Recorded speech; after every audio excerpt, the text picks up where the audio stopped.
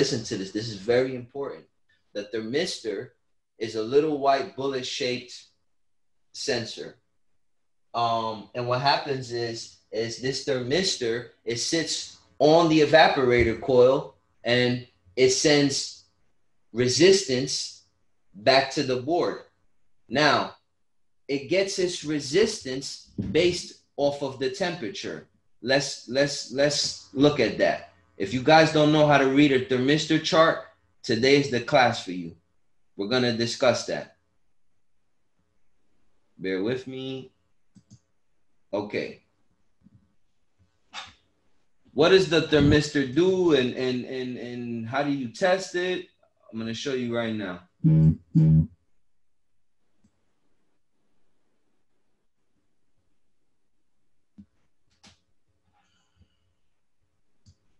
Bear with me, guys. Okay, here's your temperature thermistor chart. Basically, when they put the thermistor on the evaporator, guys, please, this is very important. Please get this. This is, if you get this, you're leaps and bounds ahead of your competitors. Trust me, your troubleshooting will go to another level. Please pay attention to this. When you check your thermistors, you use the charts to make your conclusions. What you do is you take your infrared gun and you point it at that temperature sensor and you get a temperature of it. Now you take a few readings, you know, it may say 0, it may say 1, it may say 5, you know, and then you go for the median, somewhere like in between what your temperatures are giving you in that vicinity. Once you have that, then you come over here to the chart. So let me see who's paying attention. If you arrive, okay, well, before I test you guys, let's look at this chart though, what it means. Basically, you see 3 rows. Temperature, that sign is ohms and volts. Basically, what they're telling you that at 29.2 degrees Fahrenheit, you should have resistance of about 64K. And the board should have an output voltage of 4.326. And I'll show you how to do that at a later time. But for now, we just want to understand how can a board like this determine when a refrigerator goes into defrost. It accomplishes that through the thermistor. The thermistor acts in this technology as the old style bimetal. They would just open and close. Now with this guy, the thermistor sends resistance back to the board, and that's the board interprets it as temperature, and it puts out a voltage to that thermistor. So if the temperature was 27.4 negative 27.4 degrees Fahrenheit, you should have a resistance of 61,012 ohms with 4.296 volts DC. DC, not AC, DC, okay? Thermistors operate on DC voltage. This is crucial stuff. I hope you're writing this down. So let's see who's paying attention. Here's a pop quiz. If you're checking a thermistor and the thermistor is at 8.6 degrees Fahrenheit, what should the ohms be? Again, if it's at 8.6 degrees Fahrenheit, what should the ohms be? 23,345 ohms. Okay, who answered that? Jonas. Okay, thank you, Jonas. Correct. Put your microphone on mute. I'm going to ask again to somebody else. If the refrigerator is at negative 0.4 degrees Fahrenheit, what should the ohms read on that thermistor? 32,230 ohms. It's negative 0.4. Negative 29,350. Correct. Not negative 4, negative 0.4. Oh, okay. Who answered that? Negative 2 point. Somebody answered it correctly though. I didn't get their name. I did, Cedric. 15. Good job, Cedric. Cedric, put your thing on mute, Cedric. Okay, I'm gonna ask again. Don't answer if you've answered already. I want everybody to learn this. If the unit is at 32 degrees Fahrenheit, what should the ohms be? 32 degrees Fahrenheit. 13,290. Good job, Trinity. Mute your microphone. Yeah. Has anybody else not answered? Yes. Okay, you're next, buddy. Who am I speaking to? Fortunato. Hey, Fortunato, how you doing, man? All right, so I got a question for you. If the unit is at negative 18.4 degrees Fahrenheit, what should the ohms read? 21. No, I'm going to say it again. Negative 18.4 degrees Fahrenheit. Negative, okay? Yes. Negative 18.4. Yeah, it will be 47. There you go. 47 what? K. 47K. All right, I'm going to give you another one because I want one more from you. If the unit has a reading of 41 degrees Fahrenheit, what should your thermistors read in ohms? 41 degrees Fahrenheit. I don't see that on the chart. The chart, if you look at it, right? The first, yes. the first column is temperatures, but they're in order. They're starting at negative 30. But if you keep looking, the temperatures eventually start rising and they go positive. They go from negative to positive. So follow it till you get to 41. And what should 41 degrees be? Coming up, it will be 10K. 10K. Good job. All right.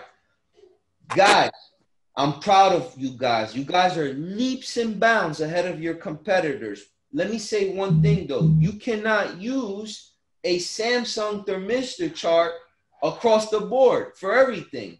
All right? They all have different temperature charts. Let's look at a Whirlpool thermistor chart. Okay? Just for reference purposes, before we leave, let's look at 32 degrees for a Samsung. It's about 13K ohms. Everybody see that? 32 degrees Fahrenheit, 13K ohms. When you go to the power house and you hear guys say, oh, all thermistors are interchangeable. Let's look at a Whirlpool thermistor chart. Good point. Okay? Whirlpool thermistor chart. Boom. And let's see what a Whirlpool is at. Images.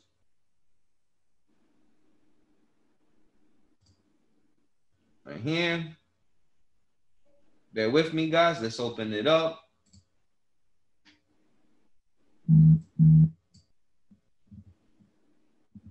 It's loading. Ready to grow your appliance repair company? Introducing AMJ Marketing, available throughout the USA and Canada. In as little as 24 hours, you can add up to 10 customers to your schedule daily. Stop paying for shared leads and beat out your competitors by locking down a service area of your choice and getting all the calls from that area straight to your phone.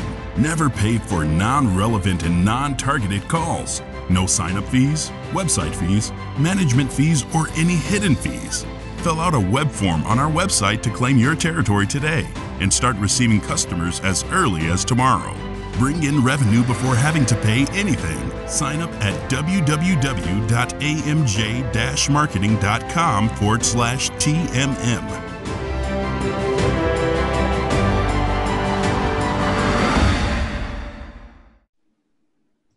Oh, this is Samurai's website. Okay, shout out to Samurai. That guy's the greatest. All right, guys, this is a Whirlpool. Now, unmute your phones, and I want somebody to answer me on Whirlpool's thermistor chart reading. What does 32 degrees read on a Whirlpool? 89. Good job, LaRon. Excellent job. So look at the difference. And then if we go to Frigidaire, it's another difference. And then if we go to, I don't know, name me a company, Bosch, they're different. So thermistors don't just plug and play to everything, okay? So again, I tried showing you an electric schematic reading, and I'll get one in the next class because we're not done with this. We'll probably go over defrost one more time, but I feel like we covered a lot today. But just to recap today, let's go back to the beginning. Refrigerators have two cycles. Either they're cooling or they're on defrost. Everybody agree with me on that? When they're on old school technology, they use the defrost bimetal. I'm sorry, the defrost timer. Like we showed you in the picture, the defrost timer has a motor. Tick, tick, tick, tick, tick. After 8 hours, it stops. For 30 minutes, it goes into defrost. We went into the ADC, and we discussed how that goes into defrost. How many times the door opened, when was the last defrost cycle, and and they use their method because it's energy efficient to determine when the unit should go into defrost cycle. Everybody with me on that one? That's the second style. Then we spoke of the third, which is your standard board in most refrigerators. That what these boards use is, these boards use thermistors to regulate when and when not the unit should go into defrost. We discussed how to at least read a chart on how to get your continuity to check if your thermistor is reading proper continuity, sending that information back to the board. That's a lot that we discussed today. Does anybody have any questions? Please, now's the time. Yes, I got a question, Brandon. Yes. So when that's probably the first thing you check as far as the last one you talked about, the electronic board type, we'll check your thermistor first and make sure that reading is right, and then from there to the board. Right? Hold on, brother. I'm putting my screen so I can see you. Say that one more time.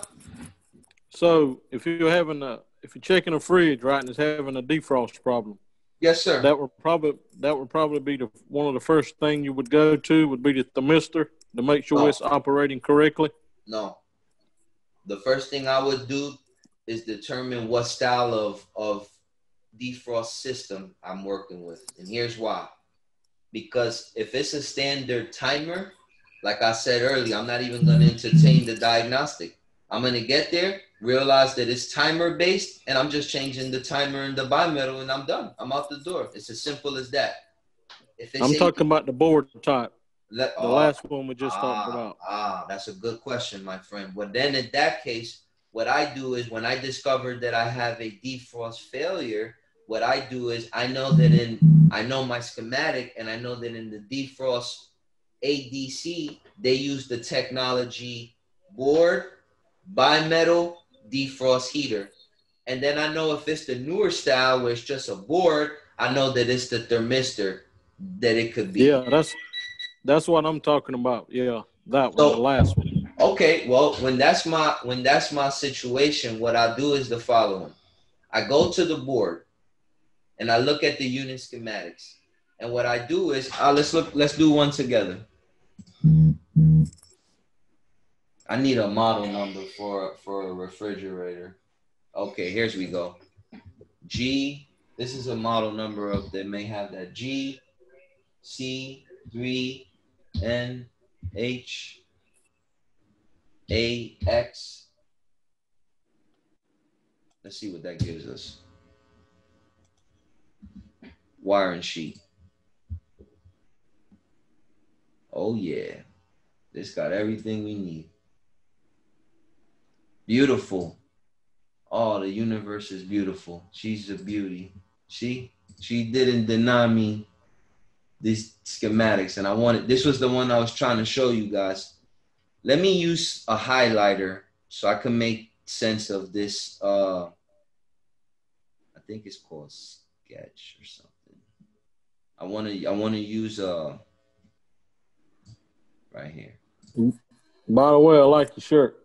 Thank you. Appreciate it, man. Trying to make us handsome appliance repair men, you know, look presentable and we have gear of our own. All right, hold on, guys. Let me get you this. Okay, so I have to press Windows logo key, Shift S. Okay, Windows logo key, Shift S. Okay, let's see what this does. Windows logo key, Shift S.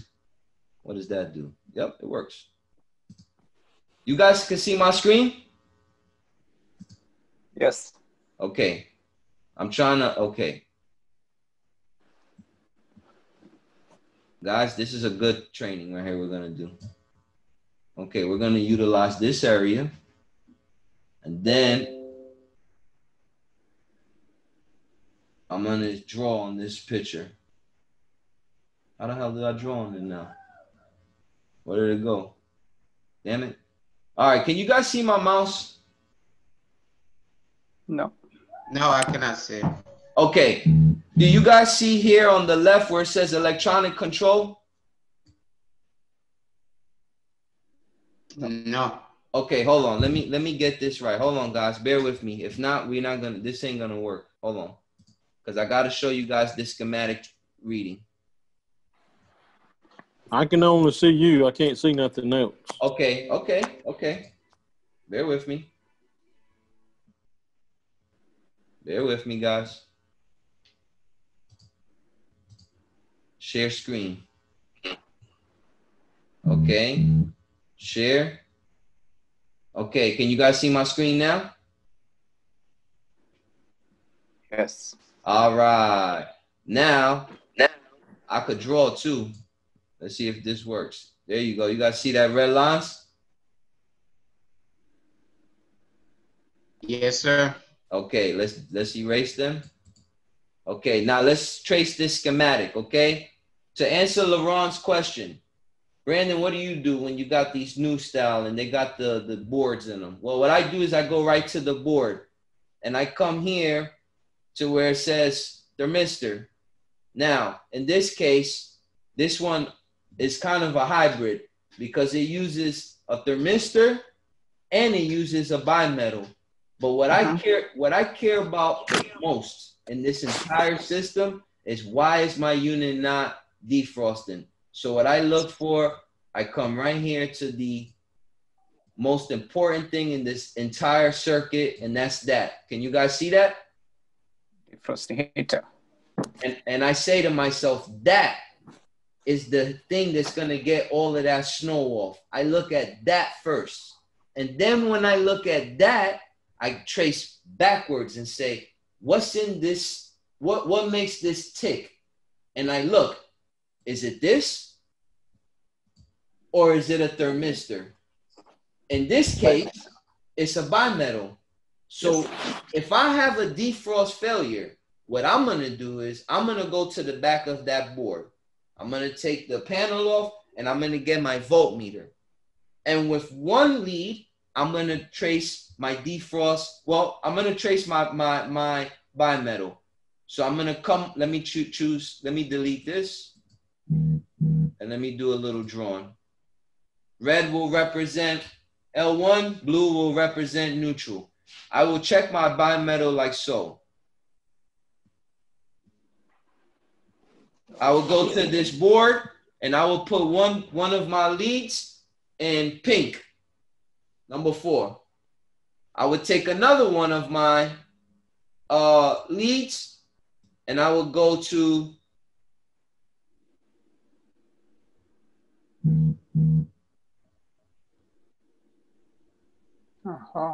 number 7, brown. Mind you, I would disconnect this though from the board and the refrigerator would be off, okay? So I would disconnect those plugs. I would disconnect plug number 4 and I would disconnect plug number 7. I will put my voltmeter in it. And what that would do is that would tell me if my bimetal is open or closed. Now let's see who's paying attention today. If you arrive to a unit and that thing is covered in ice, should the bimetal be open or closed? Closed. Who disagrees with him? Anybody disagree with him? Okay, he's correct. It will be closed. And do you know why it will be closed? Let's use voltage as color yellow. What happens is voltage wants to get to this defrost heater. Let's erase that. Yes. Voltage wants to get here to this heater. Yes. But if this bimetal is open, yes. Guess what happens? The voltage will want to travel up. It will want to go this way, and it will get here and nothing. It can't continue the path. Everybody with me? Yes. Now, here's another trick question. That would be an open circuit where it won't be able to travel. That's correct, Laurent. Running a service business can get crazy sometimes. Keeping up with the appointment schedules, staying in touch with your staff out in the field, and the amount of invoices and reports to keep on top of is definitely tough. Luckily, there's workiz. Workiz makes scheduling, invoicing, and keeping track of your work easy. You can schedule work in seconds. Just add a job, assign it to a tech, and send. You can even communicate in real time with your team out in the field. Workiz streamlines your income as well. You can invoice clients and charge credit cards. Workiz can even calculate complex employee commissions for you and eliminate all that paperwork. And because it's 100% cloud-based, it's always mobile, so you can do everything from just about everywhere. It's the most simple and efficient way to run your service business. Sign up today for your 14-day free trial. Excellent. Excellent job, Laurent. Now I'm going to ask you guys another trick question. If you get to a unit and it's open, is it necessarily the bimetal or the defrost heater?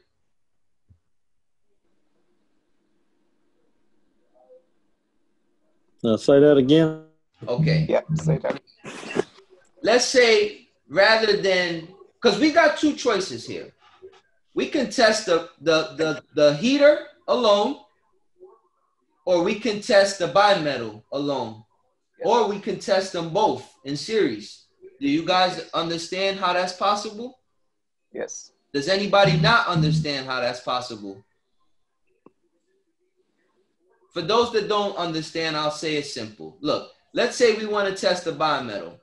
Well, we'll come here, and what we'll do is, like we said earlier, we'll check pink to brown, right? But let's say we want to check the defrost heater. Let's use a different color.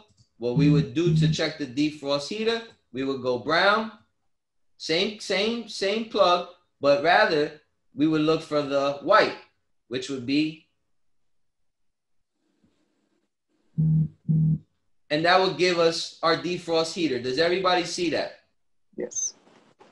Guys, please. Yes, correct. I'm moving too fast. Stop me, okay? Now, let's say you want to test them in series. Anybody? I'm gonna give a challenge. Does anybody know how to test that in series? Pop quiz. It's possible.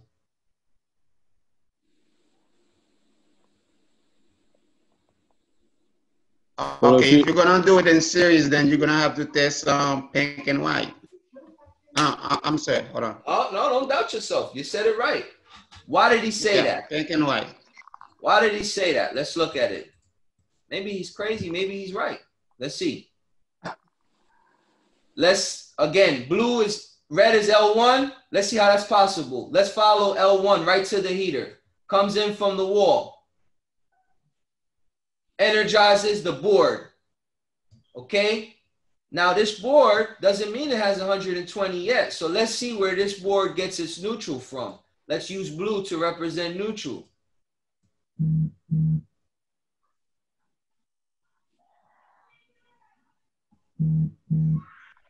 That's where the unit gets its 120 volts. And if you notice, this little connector, which is 1 and 3, you notice that they're in the same Molex connector together. So that right there is how this board gets 120. Well, that don't mean nothing. How does the defrost heater get 120? Well, what happens is, again, L1 comes out of the board that had 120 volts delivered, and it comes up through here, and it travels through here. Then it travels through here, then it goes here. Now it loses all of its load. It dumps off all of the voltage onto the load. But where does the neutral come out of? Well, let's use blue again. Where neutral will come out of will be white to right here. Right here, this cable is the same as this cable going back to white. Does everybody see that? I don't hear nobody. I'm losing y'all. I'm scared. Yes, No. yes. We see. Yes. We see. Come on, Yes. guys. All right. So to go back to my initial question, to answer LaRon, what I would do, brother, is first I would see where's my defrost heater. After locating my defrost heater, what's behind it? If it's a thermistor, we discussed how to use thermistor charts to test. So for today's class example, let's make a pretend. Let's say rather than the bimetal being in series with the defrost heater, let's say that the defrost heater was alone. And let's say that the defrost heater used a thermistor and a board to turn it on. Well, down here, let's get rid of this and let's use some new colors. Down here are our thermistors, but these are our cabinet thermistors. Here's the one that goes in the freezer. And here's the one, here's L1 and here's neutral. So what I would do is if for just pretend purposes, if this unit was that Samsung that we looked at earlier and it had those temperature sensors, I would disconnect that pin, which is tan and white and orange, the colors that I used over here. Can you guys see where I'm referring to? Mm-hmm. And I would use that chart. I would use my temperature gun. I will point to the thermistor. I will go over to the chart and say, how much ohms should this give me? It would tell me. I would disconnect the plug at the board. Here's the board. I would disconnect the plug. The plug's now in my hand. I would get my voltmeter and I will put it into the plug. In this case, 7 and 1, tan, white, orange, where I have the arrow pointing. And I would use ohms. I would put my voltmeter on ohms. And based off of what my temperature gun or my thermostat or whatever device temperature measuring device I decide to use, I would use that in addition to the scale to get my resistance, and I would put my voltmeter into that connector, which is 7 and 1, and that would tell me the resistance. Now, they also made mention of voltage, DC. Voltage, DC. Well, to check that, you got to put the plug back in, plug the unit back in, go to your voltmeter, put it on DC, and with the plug plugged in to the board and the unit running, you have to take a live test measurement. And that would give you something like 5 volts DC or whatever the chart says. But you collect your voltage with the unit running and with the plug plugged in, and then you collect your continuity with the unit plugged out, with your Molex disconnected from the board. Am I making sense to you guys here? Am I losing anybody? You make sense. Perfect. Good stuff. So basically, you can check everything from the board except for the temperature of the thermistor. And for that, we would open the door, and Yes. I would use look, guys, and you all have seen me from the beginning of me doing YouTube to now and to class. What is the coincidence that I just decided to do merchandise, and it's literally to live by the gun and die by the gun, because we really use that. to use our readings. It's a serious thing. Hey, Brother Jimmy, thank you for joining class. You came in a little late. It's about to finish, but thanks for joining. Again, we use our temperature gun to get our thermistor readings, to go back to the board, to measure both voltage.